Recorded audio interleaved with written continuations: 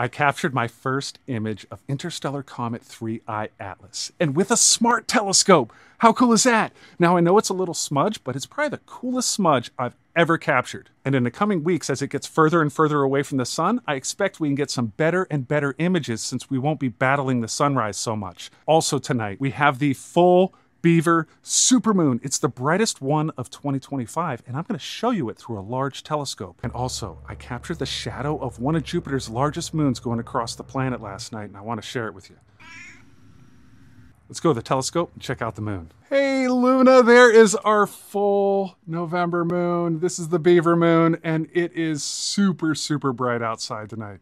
Of course we're going to zoom in. Now if you look here on the bottom, you can see just a little bit on that edge left to wax over because the moment of full is at 8:19 a.m. Wednesday morning. However, the moon can appear full up to 24 hours before or after that moment of full. And there is a nice screenshot.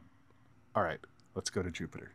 So there's a few lens flares, but we see 3 of the 4 Galilean moons. Where's the 4th one? I think there's an eclipse tonight. Watch as I zoom in. Hey, Jupiter, look at the eclipse. Can you see it? That is amazing. All right, guys, if you get the chance, get out. Check out the night sky. We'll see you soon.